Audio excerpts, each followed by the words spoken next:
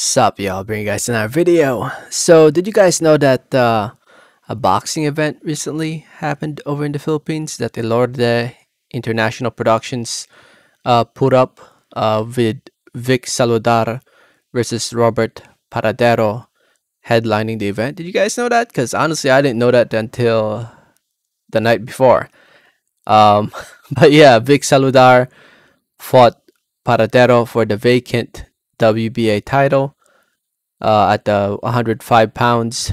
And as you guys can see, Vic Saludar won the fight. Before I get more into the video, I just want to say thank you. Thank you so much for watching. Please subscribe for more boxing and please hit that like button. It helps out the video, it helps out the channel. I'd really appreciate it.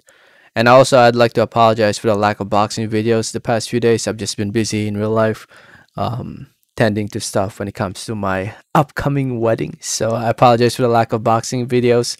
But here they are, and we start off talking about this fight. Saludar versus Paradero. If you want to see the fight, it's available here on YouTube. Just search up Vic Saludar here on YouTube, or Vic Saludar versus Paradero. This guy, One Ring News, posted it up here on YouTube. I honestly didn't see the full entire fight. I just don't have time right now to watch the whole entire fight, but watching some of it, it seemed pretty competitive. And actually, it ended up being a split decision win for Vic Saludar. He won by split decision. Two judges had it in his favor, 115, 113, 116, 112, and one judge had it in favor of Paradero, 118, 110. So it was a competitive one. And with this loss, Robert Paradero, at the age of 24 years old, suffered his first loss. Now 18-1, 12 wins come by way of knockout or TKO.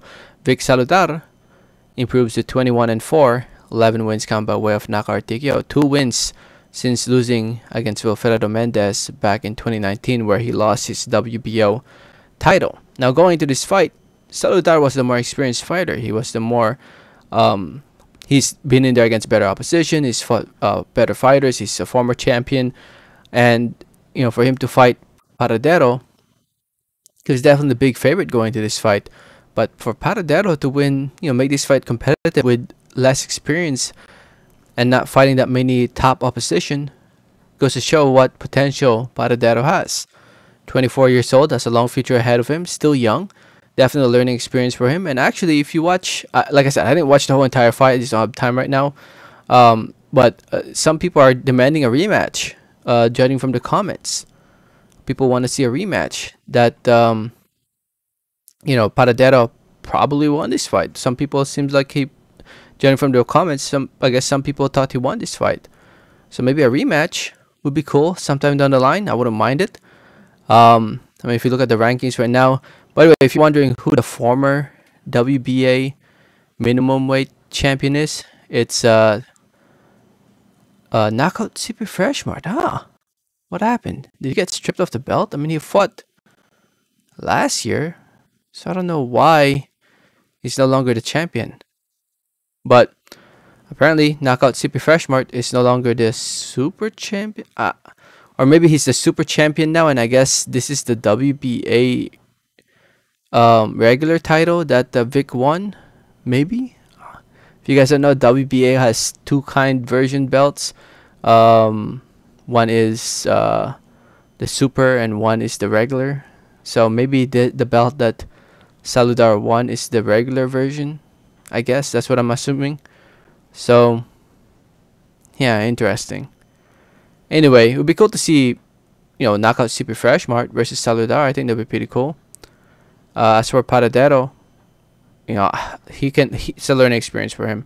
And with COVID going on right now, it seems like the big fights are hard to get. Looking at Filipino events this past year, it seems like it's Filipinos versus Filipinos this past year. But hopefully, things will go back to normal, and we can see the big fights. So anyway, if you saw this fight, let me know what did you think about it in the comment section below. Thanks for listening, thanks for watching, and like always, have a great day. Alright, thanks.